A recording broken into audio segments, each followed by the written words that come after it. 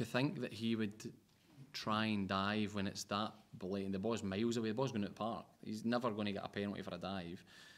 It's just strange that seems to happen. That first thought's red card for us when it's a clear kick.